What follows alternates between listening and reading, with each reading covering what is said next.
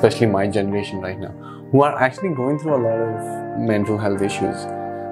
They are also having a lot of spiritual experiences. It's very difficult for the parents or loved ones to actually handle this side of their life. What sort of conversations do you think a child should have with their parent when the other person is not as receptive to the subject?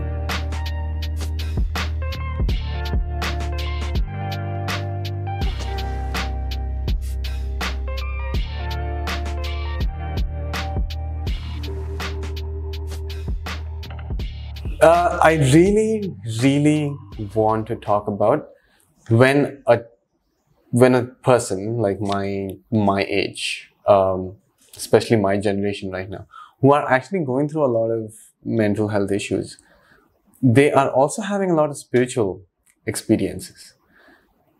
It's very difficult for the parents or loved ones to actually handle this side of their life. What sort of conversations do you think a parent or a child should have with their parent when the other person is not as receptive to the subject? Yeah.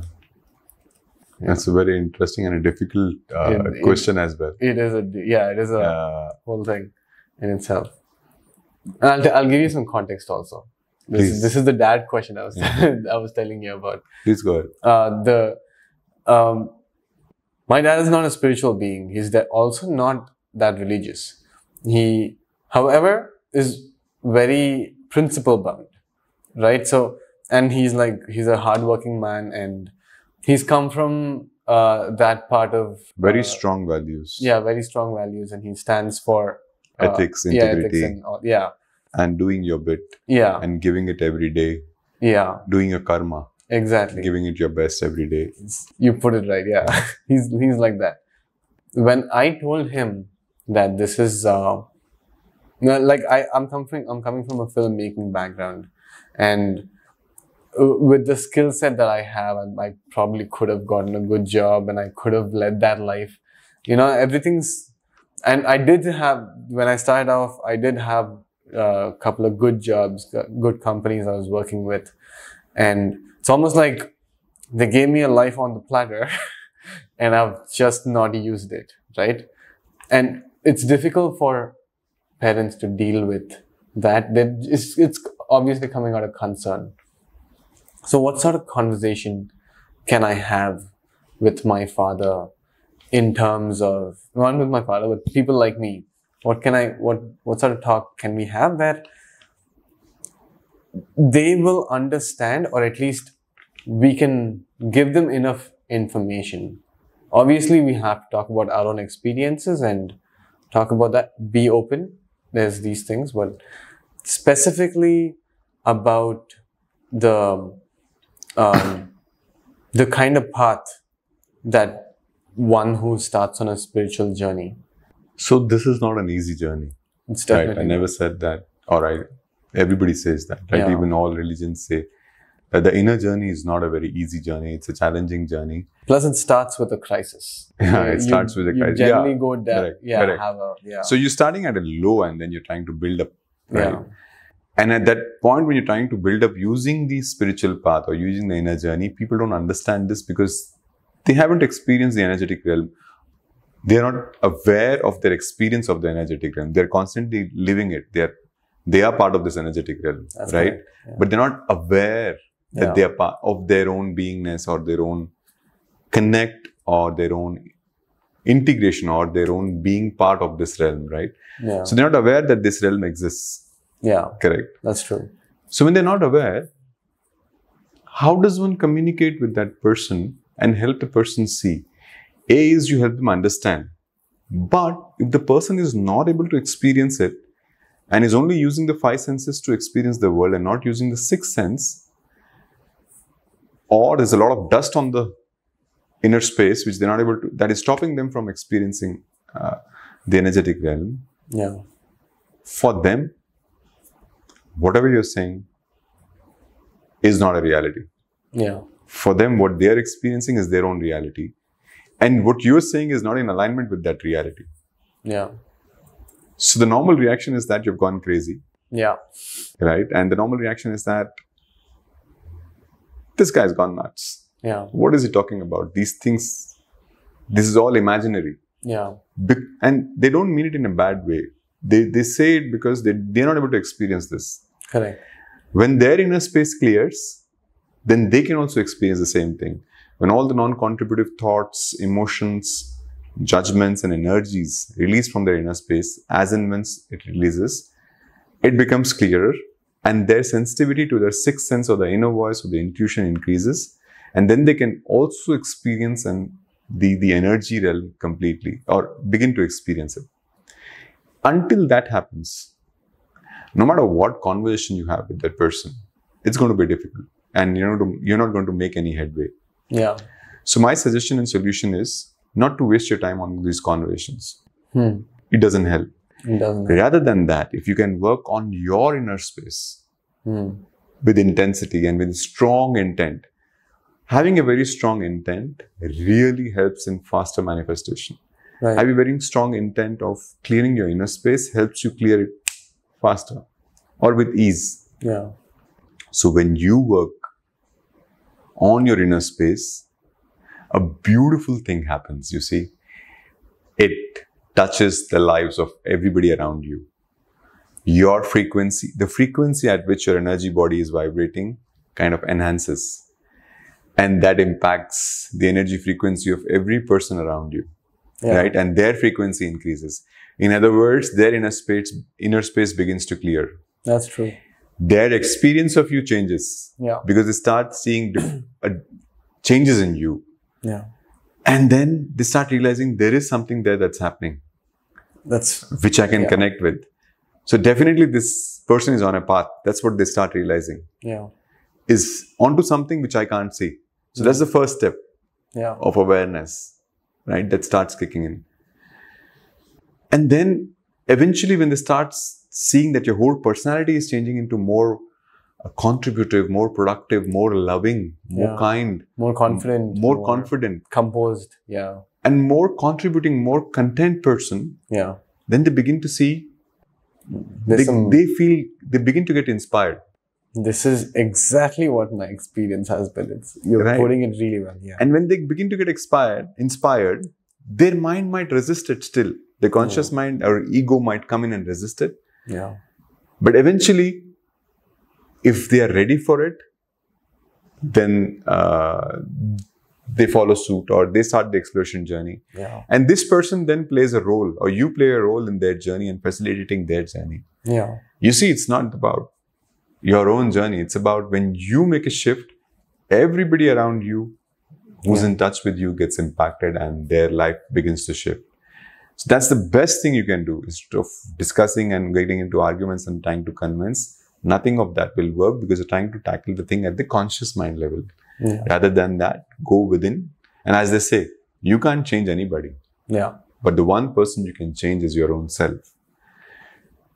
So the one thing which is in your control is to work on your inner space and clear your inner space. And thereby, not only will you feel more happy, connected, content, peaceful, fun, joyful, healthy, abundant, but also everyone else around you starts perceiving shifts in their energy.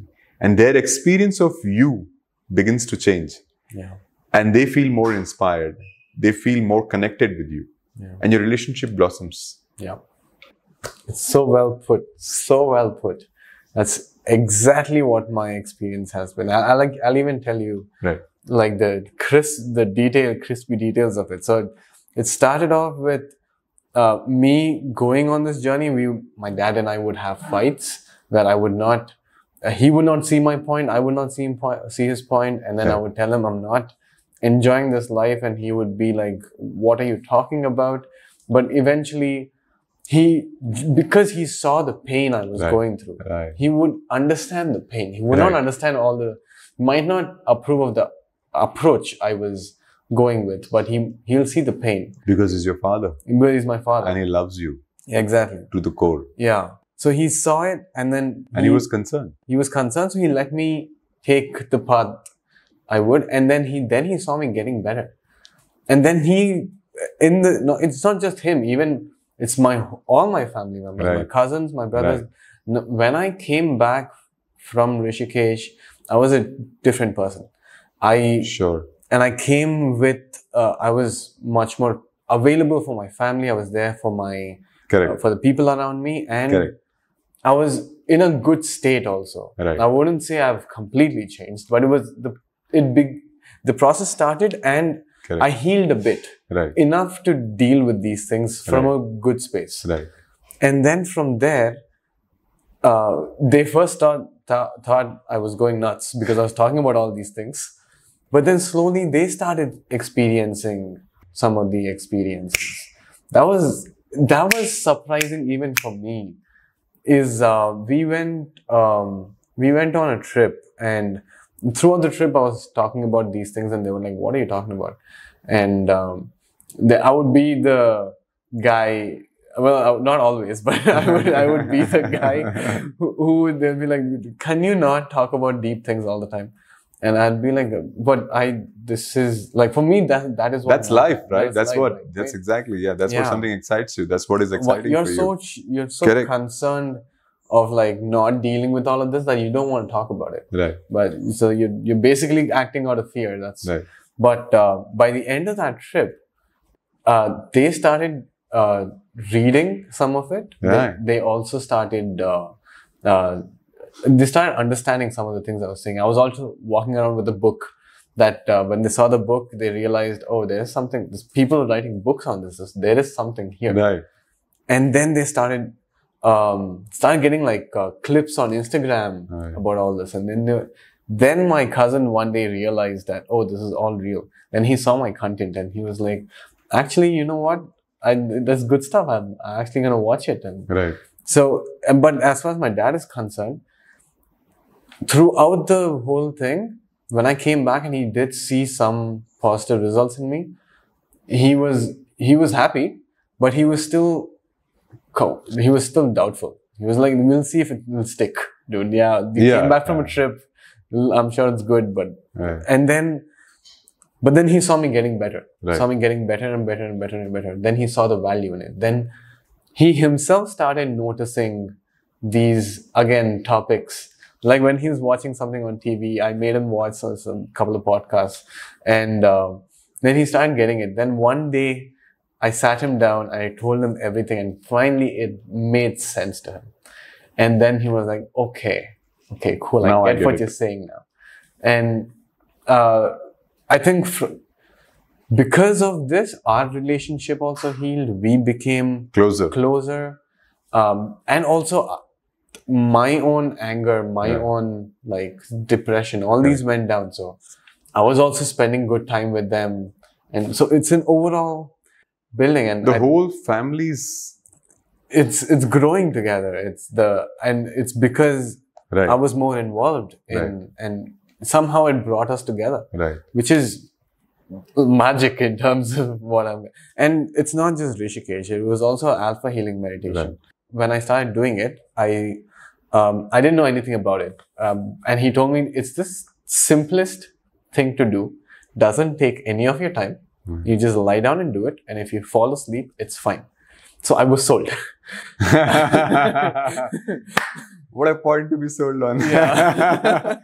That's true, actually. Yeah. Yeah, but it is true though. You don't actually have to do. There's no there's no struggle. active- There's no struggle. There's Yeah. no Yeah, there's no active participation other than the first couple of 10 to 15 breaths that you do. Right. Other than that, Right, you right. just lie down and do it. Right. And it so naturally takes you into this limbo state between sleep and wakefulness. Correct. The alpha state. That's the alpha state. That's what we call it as. Yeah. It's a name that we've. It is actually, Coined. I did some research on it. No, there is, The alpha brain Correct. waves. Yeah, Correct. it's beautiful. Right. So essentially, I started doing alpha healing meditation, Right. and then I went and learned Kriya Yoga from Rishikesh, and I practiced that also.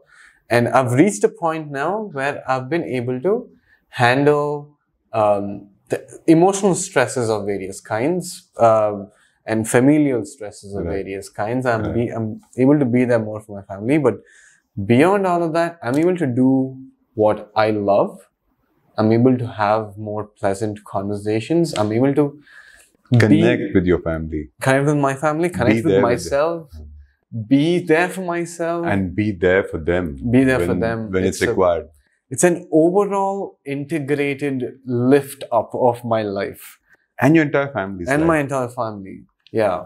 And so, because of that, it obviously got us all together, but more than that, it became a topic of conversation. Spirituality became a topic of conversation in the family, and it became, they started seeing not just value in it, but also some level of, at some level, I'm sure they're all using it at somewhere. You know, that sort of thinking. Yeah. So that's been my journey until now. But what I want to share is that this is so important for each and every one of you out there, because I'm sure there isn't a single person in this world who hasn't or who isn't going through problems. Yeah. Right? And all of us are going through problems. Yeah. So if we are going through problems, then how do we kind of handle this? Yeah.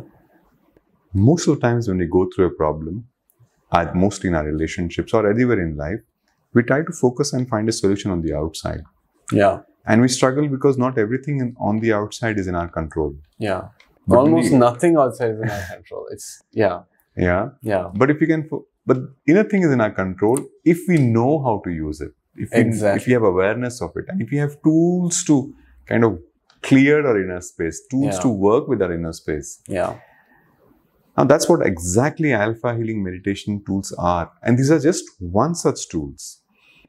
There is Kriya Yoga, as you mentioned. Yeah. There is Art of Living that we mentioned. Yeah.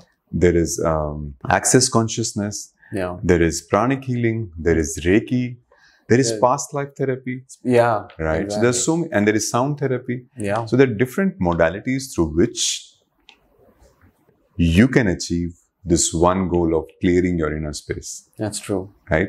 And with that, you can bring a shift not only in your life, but in the life of everyone who's connected with you. And I know so many of you out there feel so much of pain for your loved ones when they see your loved one in pain. And you want to help your loved one. But the only way you can help your loved one is not only by being there for them in their emotional space or emotional need, but by also working on your inner space so that the transformations that are happening within you impact them and bring about a change in them. So this is also a very powerful way of facilitating journeys in your family members or your friends and or your loved ones, partners, and thereby helping them. Yeah. Right? I also want to bring out one point, what you said. So it's not about going to Rishikesh. I want to make one thing clear, because I agree. If you're not aware, then this might create a confusion in your mind that you need to go to a certain place to do this. Certain places in this planet Earth have high nodal energy, high frequency or high energy points. So there, if you go and do these practices, your healing accentuates or the releases happen faster. Yeah. Right? That's about it. But you can do this sitting right there where you are right now, wherever you are, at the comfort of your home. Yeah. Right? Using the tools that are available online. Yeah. And nowadays, many courses are online and you can use them to do it. So on this very auspicious note, I wish you all the very best, and let's connect in the next session again. Thank you and God bless. Thank you. That was wonderful. We feel this emptiness within us. A lot of us do. There's a void within our chest, a gaping hole, and we try to fill it with so many things: a job, relationships, objects, I don't know, capitalism. But the truth is, none of it can actually fill that void. And we get so disappointed, and we end up living this life of pain, but it doesn't have to be that way. This mindset that we don't have something can only be beaten with the mindset that we have everything. And that is your true state. Your true state is of abundance. The best way to do it is to clear your inner space, and which is why we started this series. I hope this helps as many people as possible. If you did enjoy our content, please like, comment, share, and subscribe. Please watch the entire series because I think it's gonna be of great value. We've spoken about various diverse topics, and thank you for watching, and see you in the next one. So there is a past life then. For most souls there is. If you had to explain the concept of past life in a way that they get it, So how like would you this. do it? We get up in the morning and we take some time to Collect ourselves. And then we live our day, go through several experiences. We go through certain highs, we go through a lot of pain. Sometimes the day is just mundane. And after that, we sleep. And in the morning, then again you come back and your conscious mind takes over. Because something very similar happens when you take a body, right? And you live a life. We take a body in this lifetime, which is our avatar, and then we leave the body after some time. Who is this we? This we is the soul. We are not this physical body alone. We take this physical body for a certain purpose, for experiencing certain experiences in this lifetime. And after the purpose is met, then we kind of take a break, leave the body, go to the after realm. That's when healing happens. It's very similar to how we start our day. Oh my god, whoa, what is that? Oh my god, I just stumbled upon gold mine.